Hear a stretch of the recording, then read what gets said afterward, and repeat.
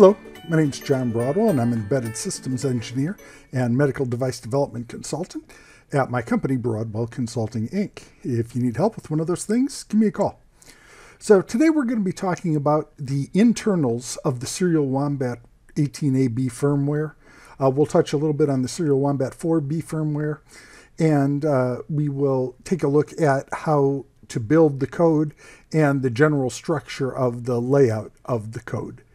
This particular video is not targeted towards people who bought the chip pre-programmed and want to use it with Arduino or Raspberry Pi or C# over a PC or whatever like that. This is targeted towards people who want to download the source code of the actual firmware that runs inside of the Serial Wombat 18AB chip and potentially make changes to it, add pin modes of their own, things like that. So let's get started. This particular presentation that I'm about to show is an abbreviated version of one that I showed to some microchip field application engineers shortly before I released the product. The Serial Wombat firmware architecture is, to a degree, very simple.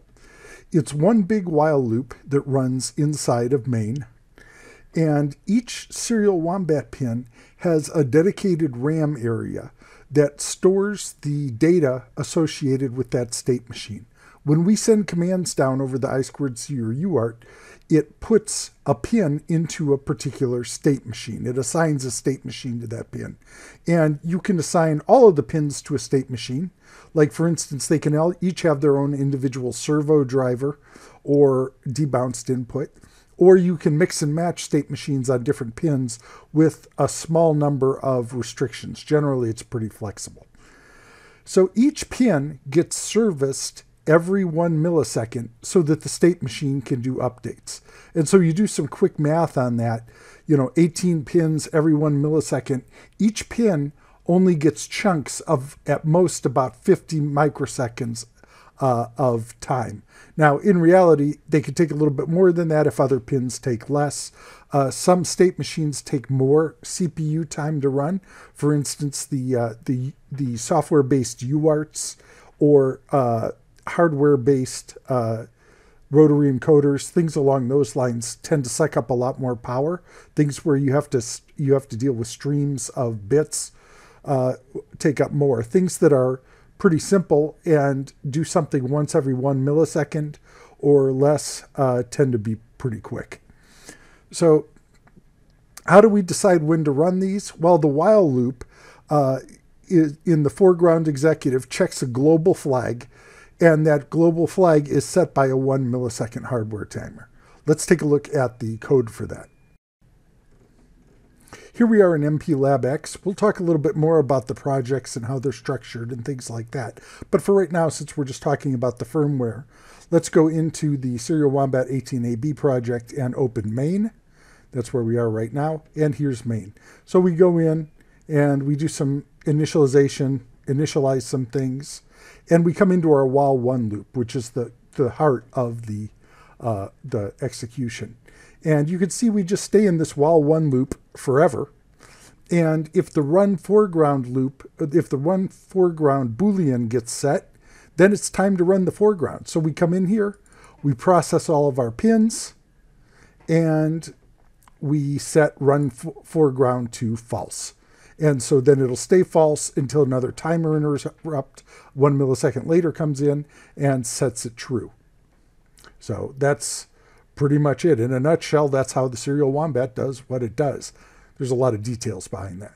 So the I2C peripheral and UART processing are interrupt driven. And so an interrupt, a byte comes into the UART or gets clocked into the I2C, an interrupt goes off and puts it into a queue, a data buffer. And when 8 bytes are accumulated on the UART, or when an I2C packet is complete that has 8 bytes in it, then the main executive processes those bytes inside of the processor. So if we go back to main, we can see that within this while one loop, every time we go through the while one, we're doing process RX.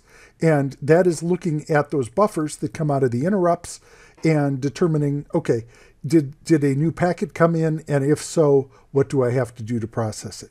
So you can see that all of the time, essentially, that the Serial Wombat chip is not running the foreground processing pins. It's essentially stuck in this very tight while one loop, being ready to immediately process, receive, and transmit.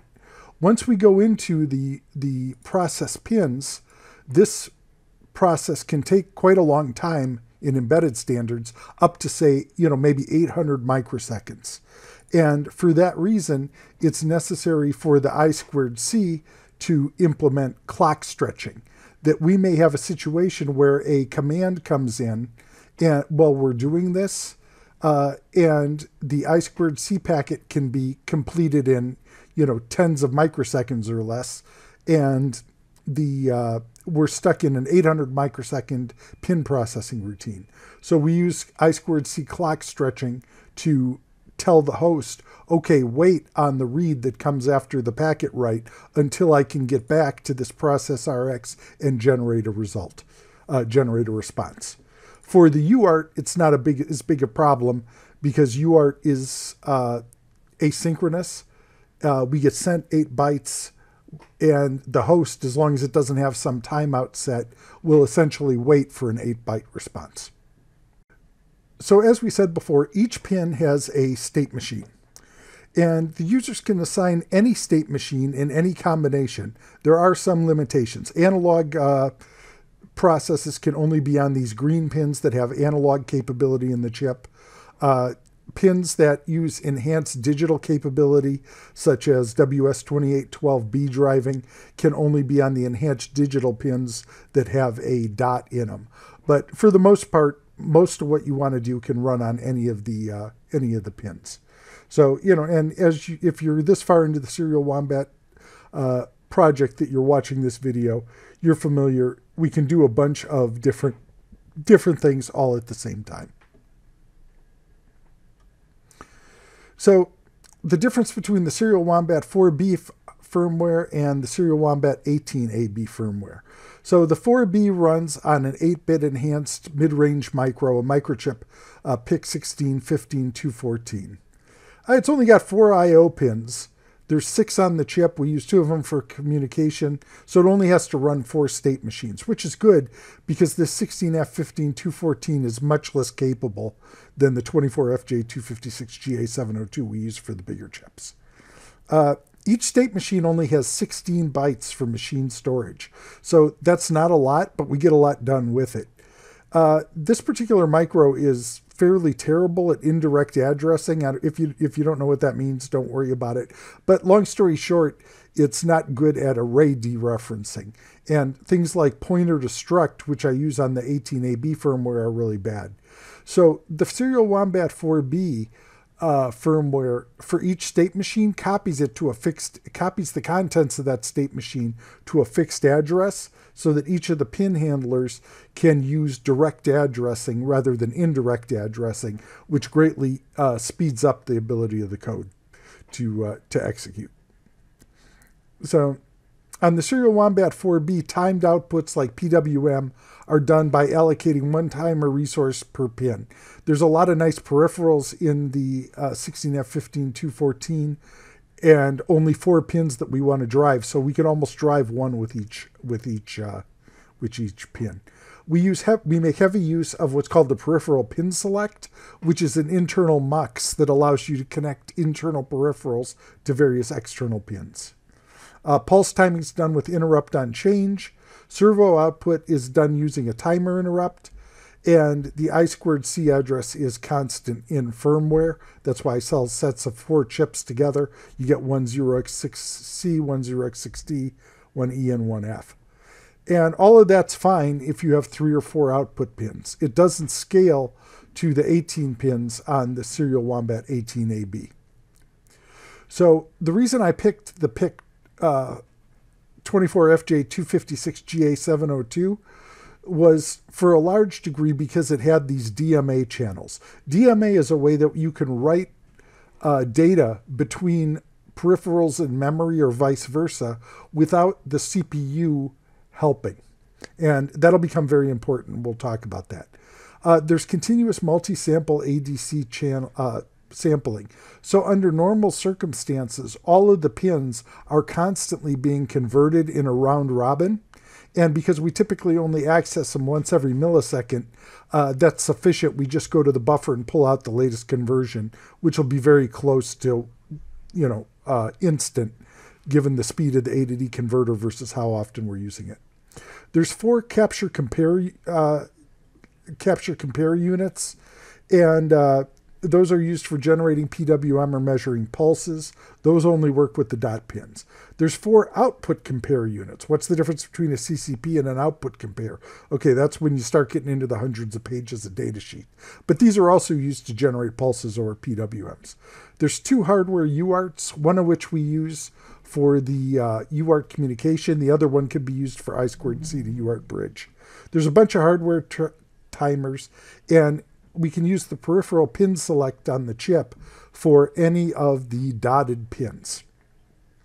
There's a charge time management unit, which essentially, when used with an A to D converter, is how we do the cap touch. Yeah, it's pretty good.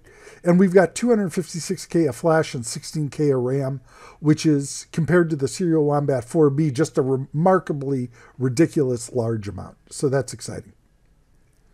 A lot of what the Serial Wombat chip is used for is interfacing. And so there's a need in many cases to generate output pulses. And those might be pulse width modulation for driving a motor or an LED, or it might be pulses for driving a servo or a high-speed servo. So the PIC 24FJ256GA702 has 6 timing resources that I can use that are good for generating PWM or pulses. Capture compare 2 through 4 and output compare 1 through 3. We can't use CCP1 essentially because it is tied to pins in a non-selectable way. It doesn't go through the peripheral pin select. The Serial Wombat 18AB firmware has a timing resource manager to manage these. Essentially, the first 6 pins that request timer output functions get handed one of these resources, and then they get tied to the pins through the peripheral called the peripheral pin select. And so the first 6 are going to be really good. In the case of servos, it actually shares them, because a servo typically needs to be updated every 20 milliseconds, out of which at most 2.5 milliseconds are actually going to be used for a pulse. So the servo will borrow one of these timing resources, generate the pulse, and hand it back, at which point a different pin that was also configured to be a servo can check out that timing resource and then generate its pulse and check it back in. In that way, we can have any of the pins that have the dot all work in parallel, creating outputs for servos, all of which can be timed with accuracy of about with precision of about 125 nanoseconds. So it really is quite a capable system. So we check out these timing resources and we check them back in. And here's some interfaces for those. I'm not going to go into that. We talked just now about the servo, how it can check them out. A PWM is constantly in the state of generating highs and lows. So a PWM will grab one of those timing resources and hold on to it indefinitely. So the question, one of the things the Serial Wombat chip can do is generate 18 simultaneous PWMs. How do we do that and also do other stuff like communications if there's only 6 timing resources available? And the answer is we use DMA. So there are 4 DMA channels. The pins on the Serial Wombat chip are allocated to port A and port B, each of which is potentially up to 16 pins wide, but in reality is a little bit less than that because of what's actually pinned out on the 28 pin dip. And so we use 4 DMA channels to read lat A and lat B, that's port input, and to, this read should say write, and to write port A and port B. And we do that 57,600 times per second. Those of you who are familiar with UART communications would say, oh, I recognize that. That's a baud rate. And that's specifically chosen for that reason. The way that this works is that each DMA has 128 entries in it. And every 17 microseconds, we move to the next entry. So you have, it takes approximately 60 of these DMA cycles to make a millisecond. So we've got 128 entry loop. Each millisecond, we move about 60 entries. And so it's possible for the pin modes that have to do things faster than every 1 millisecond, such as, say, a 19,200 baud software UART, to queue up bits that will be synchronously sent out over the port, or look at sampled times of the port that have happened since we last looked at it. So, like for instance, the quadrature encoder reader by default reads every 1 millisecond, and it looks at both ports, and it's saying, okay, did I get some pulses that came in one after another in either direction, which would indicate a knob turn. But if you're doing something really fast, like reading a fast spinning motor, once every millisecond might not be fast enough. And so in those cases, we turn on the DMA and we actually look at the stream of data coming in from the DMA that comes in at 57,600 entries per second. And so at that point, you know, you can start effectively reading rotary encoders that perhaps are spinning at 10,000 pulses per second or something like that. So, you know, it's really effective. The downside is that it's processor intensive, and some of these things, if you load up enough of them, will actually overflow the 1 millisecond executive, where you're trying to stuff more than a millisecond worth of work into every millisecond, and then the whole system degrades badly.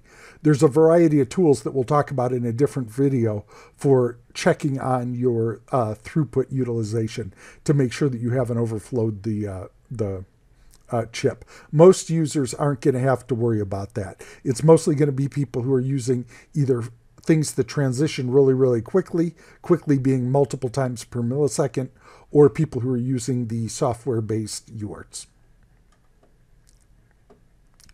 So we talked about how there were 6 hardware timers. The hardware timer has sub-microsecond resolution, which gives you servo output that's approximately 14-bit. You know, so we've got the ability to differentiate between about 8,000 different positions. The DMA runs at 67,000 hertz, which is about every 17.36. And that gives you about 7-bit resolution. So on a 180-degree servo, that would be about 1.5 degrees. For many things, that's good enough. You know, if you've got some kind of a latch that you're opening, you know, or things where you don't need super precise precision, that'll be fine. For things like if you were driving a robot arm, or, you know, trying to precisely position something where you want as much resolution as possible, you'd want to use the timing pins and the timing capable pins, and allocate your most important precision required first so that you get the best accuracy. And the PWM, when you're running in DMA mode, trades off frequency versus resolution. Again, it can transition every 17.36 microseconds. So if you try to drive a PWM using DMA at 38,000 hertz, it's either going to be on or off. If you try to do it at 1 kilohertz, you're going to get 5-bit or 32 levels. If you do it at 100 hertz, you get 9-bit. So, you know, you don't want to use necessarily use the DMA-based PWM for something like a motor drive, where you're going to want fairly high resolution. But for something like a visible LED, it is very effective. So timed input. Right now, the timed input is also used on DMA, and so we can measure input pulses with an accuracy of 17 microseconds. One of the future firmware improvements will be to share some of those 6 capable hardware things and plumb those into the timed input. I just haven't finished that yet. So the DMA can be used, as we said before, for quadrature rotary encoders, potentially up to about 10 kilohertz. The software UART runs off of these things. And so we can do a software UART transmit at 57,000, 28.8, 19.2, 9600, and so on and so forth. Basically any integer integer divisor of that 57,600. For receive, typically to do good UART reception, you want to sample each bit 3 times so that you can properly find the middle, so that if you're off by 5% on your baud rate, that you don't get framing errors or incorrect things. So the receive rate can be 19,200, 9,600, 4,800, 2412, or 300. And again, there is one available hardware UART that can go all the way up to 115,200. But 9600 is very useful for a lot of things. It's a great way to add a terminal, and it's also the speed at which many GPS receivers run. So, that can be very effective, adding a UART software that you can access over I2C if you don't have enough UARTs on your Raspberry Pi or Arduino or, things like that. Up to 7 pins can be used for analog to digital conversion, and that's based on the pins that have analog capability in the PIC24FJ256GA702. They're 12 bits, and they're measured against VDD. In the future, it'll be possible to switch them all to a reference pin so that you can measure against a different reference. Mixing of those is probably going to severely degrade the performance of the A to D in terms of conversions per second, because I have to go into a polling mode. I can't have it in the automated auto sampling mode and switch reference for every pin. That's just a limitation of the microcontroller I'm running on. The A to D pin samples at the pin mode samples at 1 kilohertz. The actual pin is sampling much faster than that. And the pin mode is capable of then averaging multiple 1 millisecond samples together. It keeps track of the min, the max, all that stuff. You guys are familiar with that. The CTMU is the charge time management unit, and it's used for cap touch, temperature, and resistance measurement. Essentially, there's a 55 microamp source in there that we can drive out either to charge up a capacitive plate, like a touch sensor, or to drive through a resistor to get a resistance measurement. So it also goes through the internal temperature diode. So when you turn these functions on, they have to take exclusive control for a little while being a few milliseconds of the A to D converter. And so it will reduce the sample rate of the other pins. Again, that's probably not going to matter for a lot of my users, but for people who are using the internal PID control or hysteresis control, or things where you want fast response on a regularly sampled things, that could be an impact. But again, 90% of the people aren't going to worry about that. So communications happens through a hardware peripheral at up to 115,200. The I2C address is selected by leaving the address pin open or to ground. It uses that same charge time management unit that happens both in the bootloader and in the application. The communication mode is determined at reset, and the UART can be enabled in parallel with the I2C because of the way that we do our communications processing. We'll look at that some more in depth in a little bit, because essentially we have different interrupt routines processing to different buffers from I2C and UART. So a future video will show how you can control a Serial Wombat chip with Arduino over I2C, yet still plug into it at the same time with the Wombat panel or other application from a PC so that you can manipulate and view what's going on in the chip in real time. Serial Wombat communications are made up of an 8-byte packet of a proprietary protocol. An 8-byte comes from the Arduino and causes an 8-byte response from the Serial Wombat chip. And I'll say Arduino, but it could be Raspberry Pi, it could be the PC, whatever. I2C utilizes clock stretching. We talked about that a little bit earlier. And the UART relies on proper packet syncing. There's no packetization to the UART. A resync, so the question is what happens if we send half a packet or one side misses one of the 8 bytes and then, oh no, everything will be out of whack from there forward. The way that the packets work is the first byte of the response always matches the first byte of what's sent. And so you can get a pretty good idea that things are out of whack if you send a command and you don't get a response over UART, or if they come back with the bytes in the wrong positions. At which point you can send out 0x55, that's a capital U. That value is picked because it alternates bits on every bit.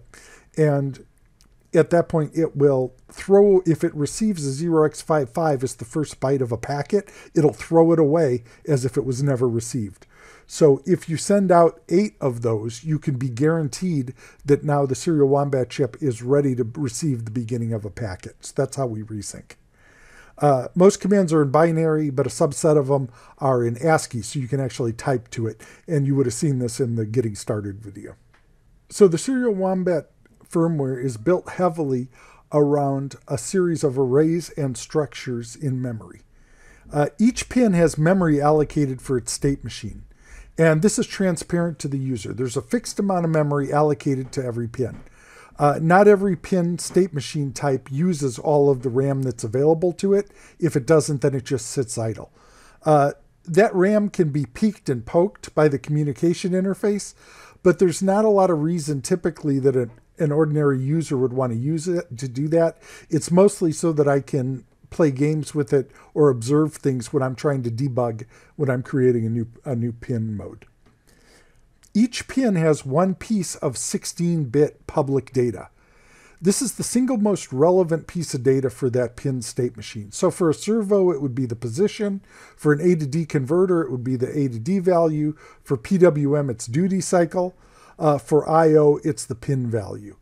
And that becomes important because, like, if you look at the API to talk to the chip, in many cases, there's not. When you get down a couple of levels, all we're doing is reading or writing to that piece of public data. So for the servo, you say, oh, okay, to move the servo, you say write public data for pin 14. For the PWM, to change the duty cycle, you also say, oh, write public data for pin number 14. And so there's a unified interface around that. You know, for the A to D converter, you would read back the public data, and it would give you a value from 0 to 65,535, depending on what the relative position of the voltage is compared to 0 and your reference voltage.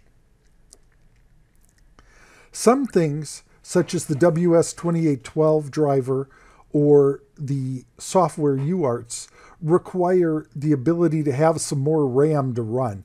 They have more needs than what could effectively be allocated to them if we were going to make each state machine big enough times 20 different pins. So for that, there's 8K of on-chip RAM that's called the user buffer. And this buffer can be allocated by the user. So when you start up the WS2812B, and you can see a demo of this, you might say, oh, okay, WS2812B, you can use a chunk of the user buffer starting at address 600. And then it's up to the user to allocate that stuff effectively so that the various pin modes don't step on each other. That's something that will be a goal of mine to make more foolproof and easy to use in the future. But for right now, it it is what it is, and it works pretty well. So that 8K of on-chip user buffer is separate from the buffer that each pin has to hold its state machine data. The piece of 16-bit data that we talked about, a public data format. Where possible, one of the fundamental ideas of the Serial Wombat chip is that we scale everything from 0 to 65,535. 0 being the minimum possible value, 65,535 being the maximum possible. So for a servo, 0 would move it all the way to one side, 65,535 would move it all the way to the other. And essentially what that would do would be scale the pulse times to minimum or maximum. For PWM, 0 is off, FFFF is on, and anything in between is varied. And it doesn't matter what the resolution of the final output is. If it's one of the DMA-based pins that doesn't have a lot of resolution, you're going to have a lot of values that give the same output, but they'll still span that 65,535. If it's one of the high-resolution outputs, then you're going to have a lot more individual steps within that 65,535.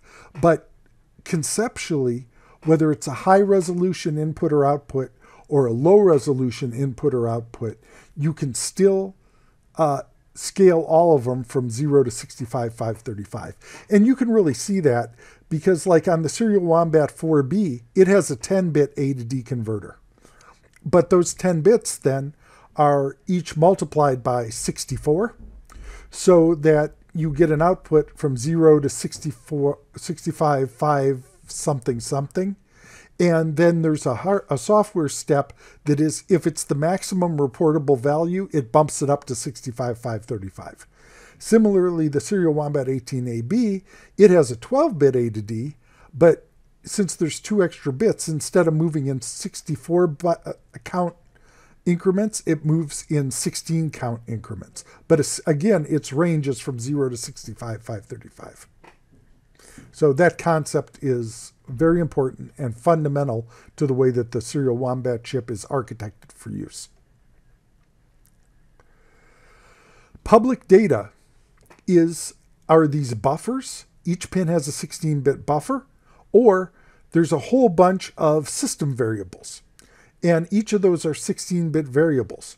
So, like for instance, you can get the public data, you can get public data from pin number 4, which might be configured as an A to D converter. But you can also get public data from index 65, which is just a number that increments every time it's accessed. That's great for debugging. Some of these 1024 millivolt counts are for my use. Some of them, the number of frames that have run since reset. Some of them are the source temperature in hundredths of a degree. The number of data packet errors that have been detected. The number of packets that have been received. There's all this interesting public data that's available. And if you go back and you look, say, at the TM1637 video, it'll show how you can actually have one pin that's controlling a TM1637 display the output from another pin without any interaction from the host. So that's very exciting. And there's also a pulse on change pin. So for instance, if you wanted to create a communications LED, you could have the pulse on change pin generate a 50 millisecond high pulse anytime public data number 71 changed, so that you would get an LED that blinked all the time that the Serial Wombat chip was getting data coming in. So it's very, very flexible, and it has great potential. This is one of the places where the Serial Wombat 18AB really excels compared to the Serial Wombat 4B. It's really capable of offloading a lot of things that you might do on the Arduino or Raspberry Pi into the chip for things that are routine. Another example of the pulse on change is if you had a matrix keypad, you might want to give the user some feedback, a beep every time they push it. You could set the interrupt on change pin mode to monitor the output, the public data of the matrix keypad, and have it pulse a buzzer every time that output changes, so that the Arduino doesn't have to responsively create those pulse sounds. So it's very powerful. And this actually is everything I just said. So I'll give you about 10 seconds to read through this, then we'll move on.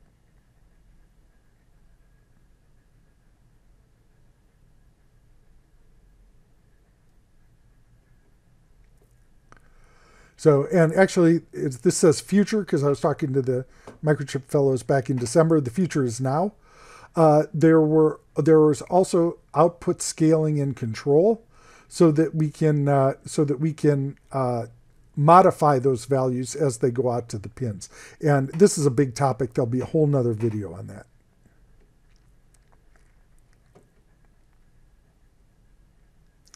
So we have a bootloader.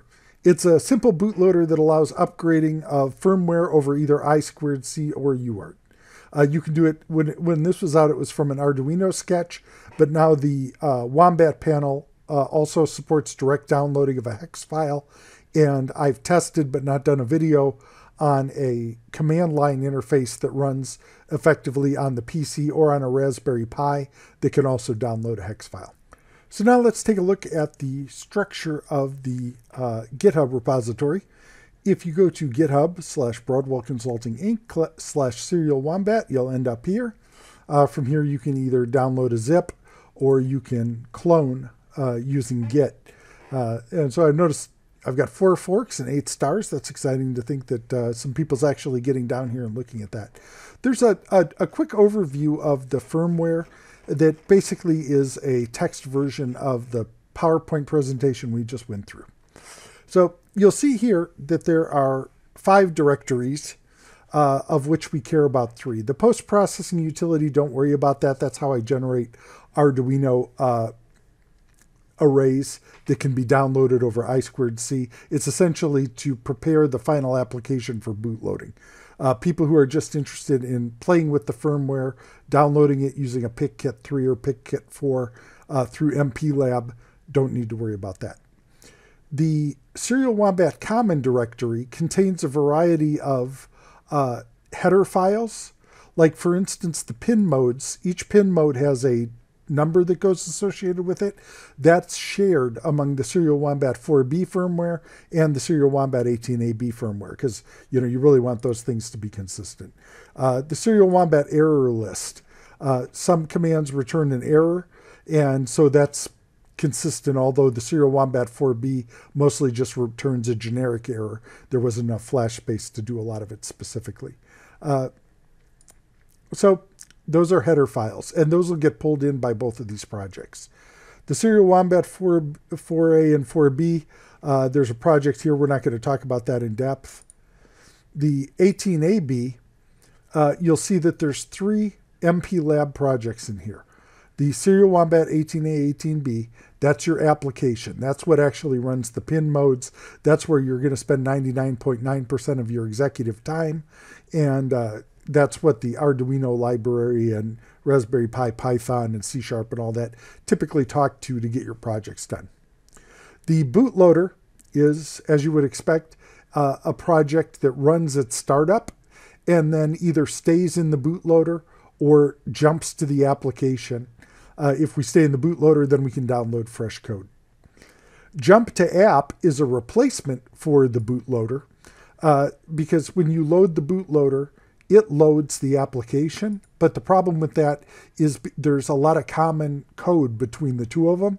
And so there are conflicting namespace, not namespaces, but there's variables, say like RX buffer, that are defined in both the bootloader and the Serial Wombat application code. And that's fine because jumping to app is essentially like doing a reset. We reset the stack, we initialize all of our variables. So it's not like they're taking up space in 2 places. But the debugger gets confused and doesn't always reference the one you want. Typically, you're only going to be debugging the application.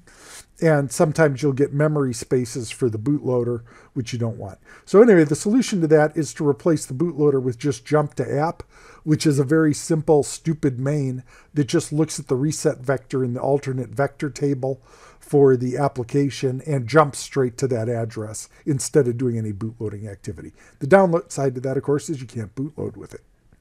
So let's take a look in MPLAB X. And I've got it loaded here. I've got two projects loaded, the Jump to App and the Serial Wombat 18AB. And this is where all of the code that we're interested in is going to be. And so the important things to know, first of all, are main. It will come in, and we looked at that earlier. It calls the process RX, and it calls process pins every 1 millisecond. Anytime that it's not processing pins, it's trying to process received data if there's 8 bytes that it's received to process. Process pins comes in here, and you can see it's iterating through all of the pins. So, it goes through 20 pins every 1 millisecond. So you get at most an average of 50 microseconds per pin. Now you can have a pin that, like a software UART that eats up 120 microseconds every time you call it, but you can't have 10 of those or you'd end up with 1.2 milliseconds. And again, then, you start getting behind in the DMA, timers stop working right, all kinds of bad stuff happens. And again, we'll have a video later that talks about how to monitor your real-time CPU usage. And in here, you'll just see it's a big state machine. Every kind of pin, when we go in there, we set this global variable that says current pin register to the address of the beginning of the state machine memory for that pin. So if this is, if we're processing pin number 4, current pin is 4, then the address of that will be the 5th entry, because we index from 0, of the pin update registers. It'll be the address of that. That goes into this pointer, current pin register. And then we switch based on the current pin register's pin mode. And it could be a digital I/O. It could be an analog input. It could be a quadrature encoder. It could be a matrix keypad. So any one of these, for each of the pins, we jump to the appropriate 1 millisecond handler for that pin mode. So let's just jump and take a look at update matrix keypad. So in here, we take that current pin register, which is a pointer to the area, to the state machine memory for that pin, say pin number 4 state machine, and we recast it as a pointer to a state machine specific structure. And we'll go to each pin has at the top of each pin mode file, you'll find a state mode specific. So in this case, we've got a bunch of different data that is everything that we need to run the state machine for the matrix keypad. And essentially, we're by using a pointer, it's almost like a way to create a union, except they're not connected. So we're going to recast it, and so the current reading of the keypad, the last reading, what data we're queuing or not, what pins the 4 columns are on, what pins the 4 rows are on, what are we currently pulsing which row to read what columns, are we is there pin timing, are we queuing, if so where are we queuing it, the buffer mode, are we outputting a binary, are we outputting a number that corresponds to a telephone keypad, are we outputting an index. All of these things you can go in and watch the matrix keypad video and then see behind the scenes. This is the data inside of the Serial Wombat firmware that has to exist in order for that to happen. And again, we're taking and we're overlaying this structure on top of the bytes that are allocated for the pin number 4, pin number 5, pin number 6 state machines. So we come down here, and the essential thing, you'll see lots of state machines, and typically we come in here and a very small part, that's the init, we'll talk about that in a minute. A very small part of the update runs on any given time, because we only get 50 microseconds on average out of every 1 millisecond. So, we have to get in, check on whatever it is we're supposed to check on, and then get the heck out so that the next pin can get a hold of the micro so that we can cycle through all 20 pins before we hit that 1 millisecond timer and have to go on to the next pin. So lots and lots of state machines that run that way. And you can see on any given entry, because of the way that the thing is set up, there's not going to be a lot of code run.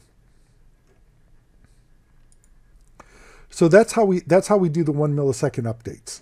The other thing that's important is how we send data to and from a state machine from the host. And so we said before that when we're not processing pins, we're processing received data. And we're going to gloss over right now how that data gets into the queues. Probably you guys won't mess with that. So we will go to the place where we process the data. And so if the UART is enabled, we look and we say, okay, are there 8 or more bytes available to process in the UART? And if so, read them out and put them into a buffer. And that's the RX buffer. RX buffer is the buffer that we process in the pin mode code, regardless of what interface it came into.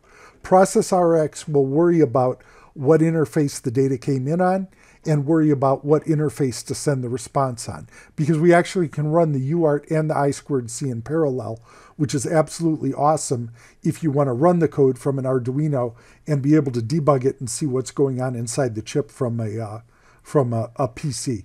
This is a massive, massive advantage compared to, say, just using a standard I2C part that doesn't have a debugging interface on the back end. So anyway, so we get that. We read all the data into RX buffer. Now there are 8 bytes, exactly 8 bytes in RX buffer, and we go to process RX buffer. This is process RX, which is the high level that services the interfaces. Once we've put all the data into RX buffer, then we go to process RX buffer. And the first thing, there's RX buffer, which is the data that goes into the host. Then there's TX buffer, which when we leave this function, that's the data that will get sent back to the host. So the first thing we do is just assume it's going to be an echo. By default, any byte that comes in, we put the same byte in the response. And that could be useful for the host so that for unused bytes, you can at least say, hey, did they match up? You know, that can help with synchronization and other stuff. So a very simple command, we look at RX buffer 0. In that 8-byte packet, the first byte says, what kind of packet is this? And so it could be an echo command. All of these are defined in that Serial Wombat common directory. So we look here and we say, oh, echo. This is one of the ASCII commands. It starts with a 33, and which is an exclamation point. You know, the reset command starts with a capital R. When we get down into the binary commands, they start with binary values that are outside of the ASCII range. So we do a switch on that first byte of the 8 bytes that we received to determine, okay, what kind of packet is this and how do we process it?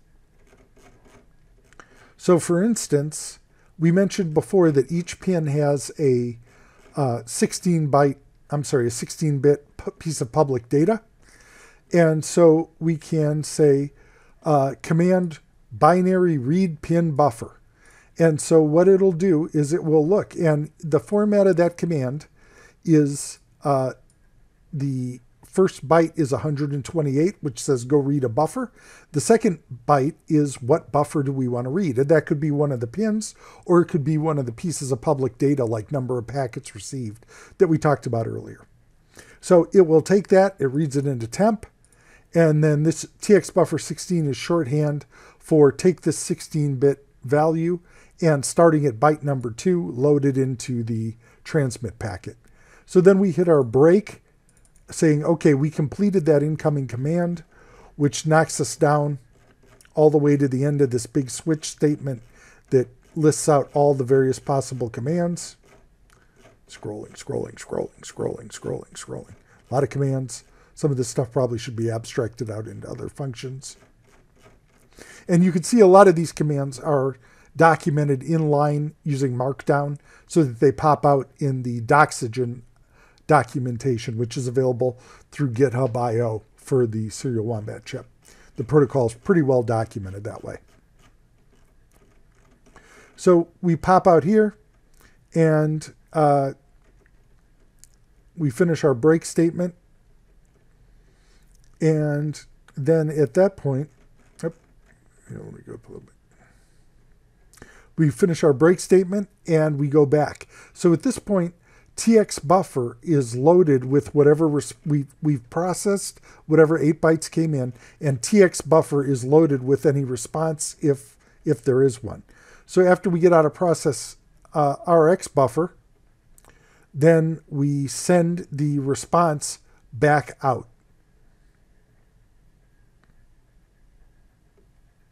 And how that goes out depends on whether the packet came in over I2C or UART.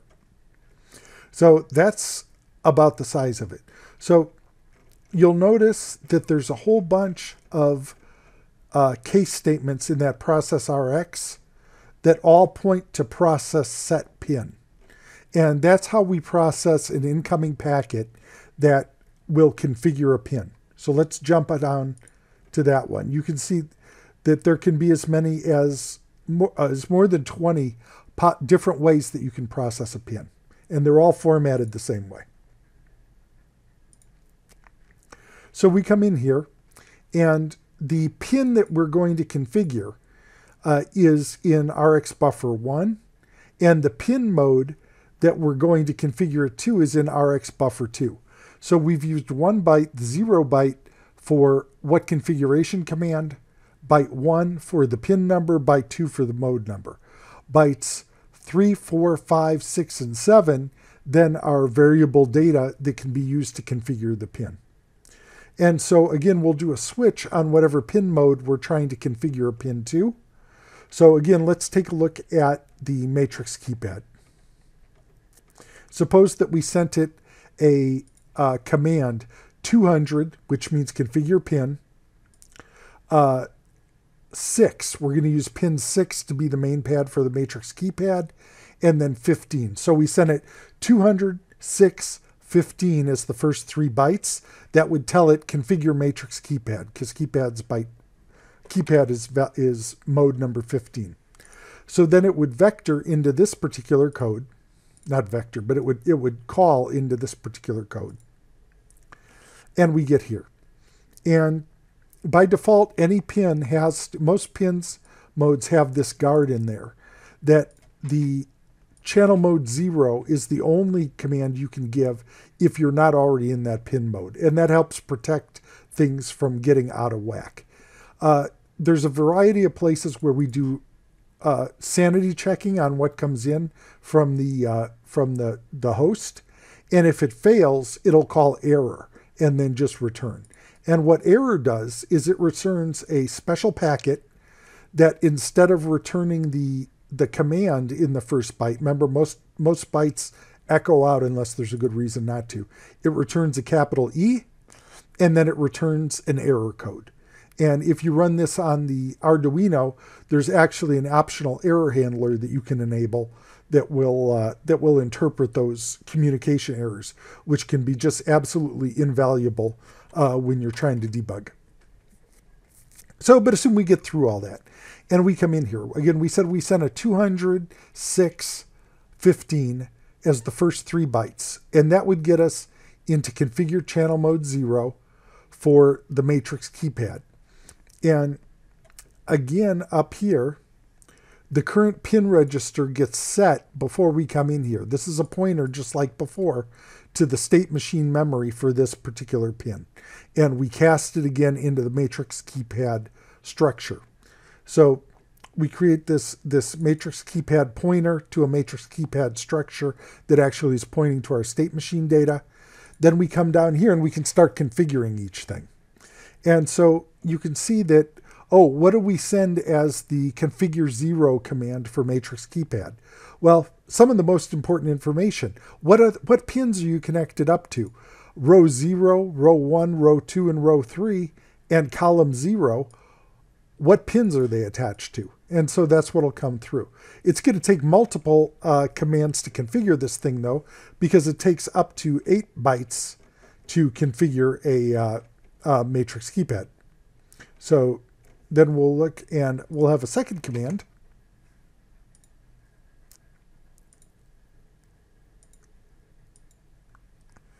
Configure mode 5, and there's a reason why it jumped up to 5.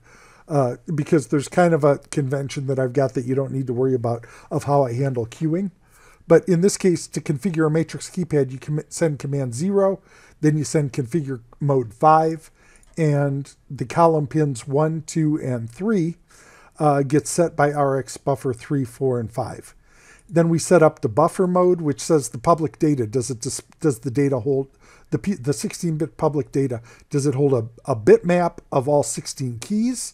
Or does it hold an index 0 to 15? Or does it hold an ASCII representation of the most common phone style plus ABCD keypad that you see? Excuse me. And and then queue mode, what are we going to queue up? Are we queuing up changes in the bitmap again? Or are we queuing up ASCII values? Or what are we doing here? And then there's a variety of other configuration / access commands you can get that, like, for instance, okay, I want to look at the matrix keypad. Give me the last key that was accessed. And let's take a look just real quick at the Arduino library code. Here we can see deep down into the guts of the Serial Wombat Matrix Keypad class for Arduino. And we can see the begins. What do? Well, you can see we're just sending those 2 commands that we talked about before. We're creating we're creating some byte arrays that are 8 bytes long, and we're filling them in with those parameters that the firmware expects to see for those particular messages. So the begin is very simple. It sends that command 0 and it sends that command 5 with the parameters we just looked at. Other stuff like, oh, we're going to read it, do that. We're going to, peek it. There's all of these queue-based commands that are available. So, that's it. You can kind of see now from the Arduino interface how it gets put into an array that then gets sent to the Serial Wombat chip, how the Serial Wombat chip receives that data into a buffer. The buffer then gets fed to the process RX buffer function. The process RX buffer function then loads the pointer for the proper pin state machine memory address. Then, based on the pin mode that we're sending the commands for, picks the proper init function. The proper init function jumps to the proper handler. Then that handler looks at the first byte in the command protocol to figure, is this command 0, 1, 2, 3, 4, or 5, up to 20, and then parses it out properly, generates a response, and sends it back. So that's the big round trip from your Arduino or Python API all the way down through the libraries, through the communication interface, through the communication handlers, and then back up the other side. And it's been years in the making, and I'm pretty happy with it. It's been very flexible and very reliable.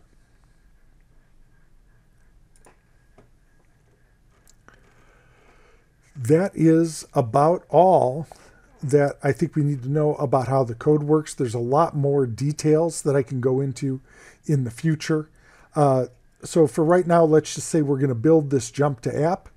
And I've got a PicKit 4 connected. I could hit go. I could get program. Right now we'll just do a clean and build. You'll note that over here I have the jump to app set as the main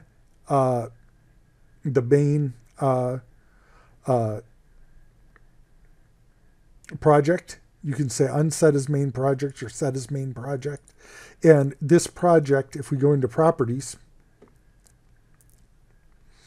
if we go to loading, you'll see then it loads the Serial Wombat 18AB application project as a loadable project. So then the net result of that is that it combines the two. So if we wanted to build something that wasn't for debugging, if we wanted to build something that was for distribution, we would close the jump to app and say open project, and open the true bootloader. We would set that as main project and say build. I'm sorry, the pitkit's not plugged in right now.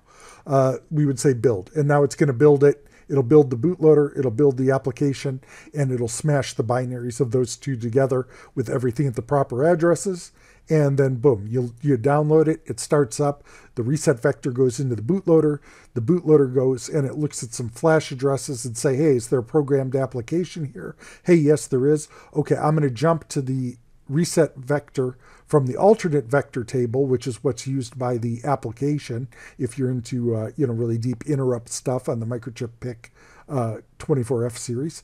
And then boom, we go off to the application. But the important thing to know is that if you only load Serial Wombat 18A, 18B without either the bootloader or the jump to app, you're going to have problems because there's essentially not going to be an address programmed at the reset vector. That at reset we go into the bootloader or the jump to app. So I hope this isn't information overload for everybody. Really I could spend all day, and microchip, if you want me to do a master's class on this, let me know. We'll go through the whole firmware and how I used your peripheral pin select and all of the various hardware resources and all that kind of stuff to build something that's so incredibly flexible and general purpose as the Serial Wombat firmware. But if you have questions, leave them in the comments below. I should note that we build using MPLAB X IDE 545 is what I'm using, and I'm using XC16 version 1.70. And typically, those are free versions. If you go into XC16, you can set the optimization. Optimization level up to 2 is free. S and 3 you have to pay money for, but 2 works quite well. And we end up even with a lot of load with enough CPU cycles to spare, and so no reason to pay for the professional compiler on that. I do use the professional compiler on the 4B project, which you have to pay a monthly fee for, because trying to shove all the functionality into that little itty bitty 8-pin 16F chip, I was able to get a lot more done and create a much better firmware with the commercial compilation. Downside is that, it's not as maker friendly.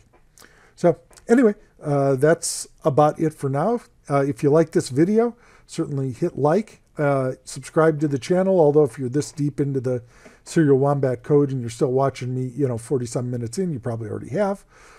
Leave me a comment if you have any questions. If you're modifying the Serial Wombat firmware, please let me know. I'm really interested to see, what is it that people are doing. If you create your own pin modes, please number them. Pin mode F0, F1, F2, because I'm going to keep adding other pin modes, and the canon pin modes will increase in numbers. If you ever distribute your own firmware and you say, hey, I've got a really good idea for a pin mode, work with me and give me a pull request, and I'll make sure that it fits within the philosophy of the rest of the Serial Wombat code and doesn't break anything that you might not be familiar with as a user. And then we'll assign it an official pin mode, and it'll become part of the official firmware. So, just let me know on stuff like that. I'm really excited that I'm getting questions about how do I do this with the firmware, how do I load it, how do I build it, and hopefully this tutorial will help people who are interested in really getting into the nitty-gritty of the thing understand how to modify it. So until we talk again, have fun, keep making stuff. The Serial Wombat firmware is available on GitHub and is constantly being updated. Subscribe below so that you can see the latest features and videos that come out as we fix bugs and add new features. The Serial Wombat open source project was created by Broadwell Consulting Incorporated. Broadwell Consulting Incorporated provides help developing medical devices with a focus on developing embedded firmware, which is compliant with IEC 62304, ISO 14971, and ISO 13485, as well as remediation assistance for products already in production. For more information, contact John at Broadwell Consulting. Support requests for Serial Wombat should be sent to help@serialwombat.com and will be answered on an as-available basis. Also, feel free to leave your question in the comments below.